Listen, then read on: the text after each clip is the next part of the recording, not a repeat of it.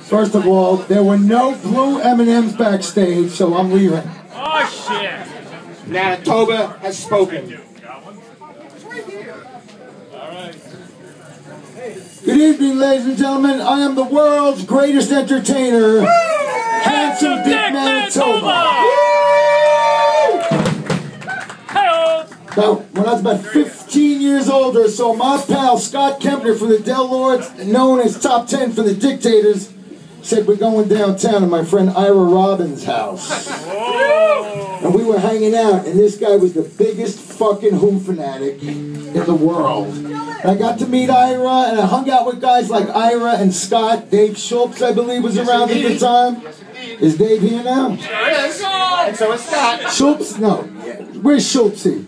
Stop fucking making fun of me on Facebook. Because payback's a bitch, you asshole. Hey, he's a Jew.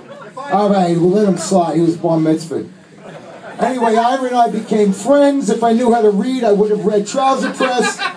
But since I can't read too well, I still love the man and thank the man for his passion. I love the man's music. Rock and roll history. Let's hear it from my man, Ira Robbins. Thank you, Richard.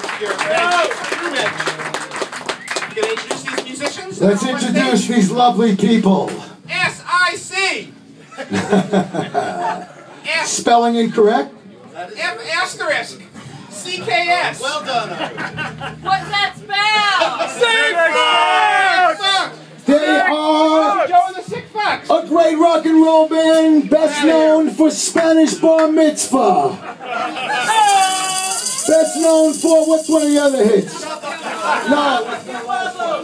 Thank you, good night. Teenage Abortion. And my personal favorite, being the sick Jew that I am, chop up your mother. Without further ado, let's hear it loud and proud